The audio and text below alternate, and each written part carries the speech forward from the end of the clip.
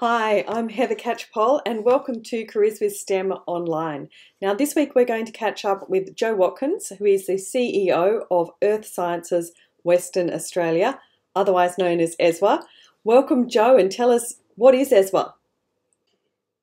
So as well as a not-for-profit, we've been supporting schools to teach earth and space science and earth and environmental science for more than 15 years now. And so we've got a lot of resources across a number of projects. And all of those resources are free for schools to access.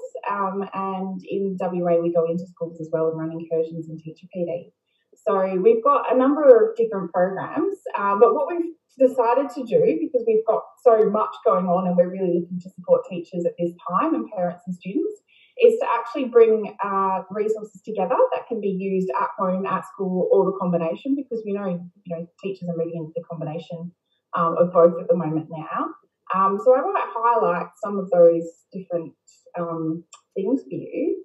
Fantastic. So we'll do a quick little bit of a screen share, which is always fun. And I might jump into our YouTube channel as a start point. So you can see we've actually started to profile a range of our hands-on activities that can actually be done at home on our YouTube channel. And so they're just short little snippets for different age groups. So they're available under the Australian Earth Science Education YouTube channel. And then to support teachers and parents with that, we've actually created a blog as well. So we've got a number of different articles where we go through really interesting, engaging earth science content, and then we provide links to activities and to videos, whether they be ours or whether they be other really great ones. There's some really good stuff out there that we're obviously really across.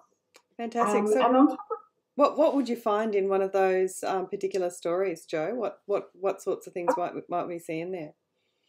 Oh, I might jump into one that we've only just done recently. So, so we featured the global conveyor belt just recently, and that's talking about the deep ocean currents that circulate temperature and nutrients around the world. So it gives you a bit of background into it, but it also gives you links to videos. And then we've actually got an activity that's highlighted on our YouTube channel, and where students can really easily simulate these ocean currents, looking at salinity and temperature and how they impact, and then we link it back to global climates and what's going on at the moment. So there's a lot of information, but short, sharp, and punchy. And that's how we like to do things. And one of the other things that it links to at the moment is we've actually developed. So one of our major programs is the Woodside Australian Science Project, and we've actually developed at-home learning plans for years 4 to 10. And so within there, they have links to all of our resources that could be conducted anywhere, including at home. But we've also just this week developed or redeveloped our big STEM projects for year 7 to 10. And so they're really engaging real world problems that they can look at with an earth science slant, but there's a lot of maths in there, there's use of digital technologies, there's design technology stuff in there as well. And so we've actually redesigned them into interactive PDFs.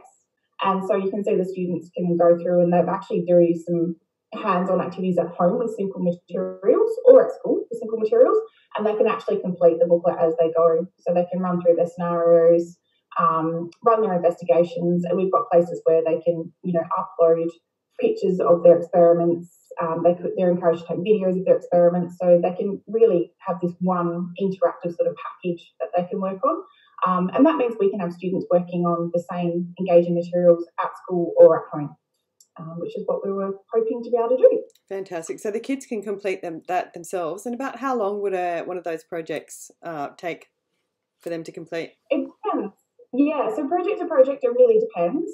They've actually got a number of activities within them to get to, so they're not just one activity and then there's the answer. So for example, the sea level rise mitigation one, they actually do some background research. They do several little investigations about coastal erosion, and they basically make up a trade of their own coast. They look at hard and soft engineering as well, and then they actually put their own simulations in place. So that could really run for a couple of weeks depending on how many hours are allocated to it.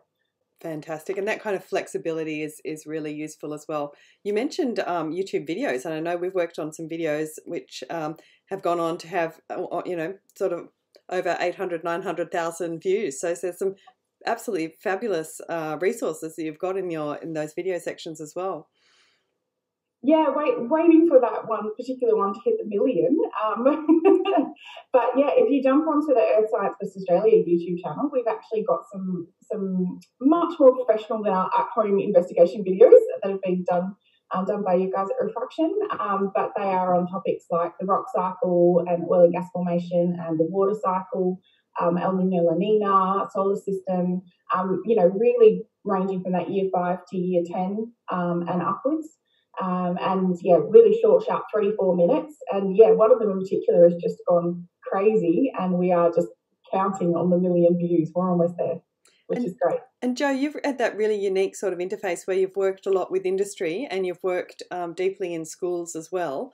What do you kind of find is the best that you hear from teachers in terms of connecting kids into earth and environmental sciences? What are the sort of best tips that you've heard from industry and teachers in terms of engaging kids, and what's kind of worked best for ESWA and you in what your program does?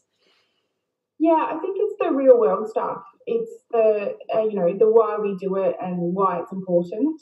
And so we found, for example, the STEM projects, we've got some, one of them's called Going for Gold, and it's about prospecting for gold. And that's when students become the most interested in, how do you explore for gold? That's actually interesting. The other big one that we love to do where we can is, to get students, involved in industry events or, speaking to actual, geologists and environmental scientists, etc. So it's, it's about real people and real world problems rather than that really theoretical sort of stuff. And you actually have a team that teachers can directly connect to, don't you, who can provide that one-on-one support or provide some, guidance if they might have a program or just thinking about where to kind of get started? Absolutely, yeah. So the Earth Science West Australia website is a bit of a main portal, and then you can sort of head out from there. And yeah, on the contacts tab, we actually have, there's now a team of 5 of us, which is a lot bigger than the 2 that it used to be. And yeah, we're very, very happy to help. So we encourage you to, jump on the website and contact us with any questions you have. If we don't have it, we might know who has it. And if we don't know who has it, then it might spark us to, hey, there's a gap. We should actually jump in and do something about it. All right, fantastic, Jo. We'll catch you online, and thanks for joining us today. Thank you. Bye.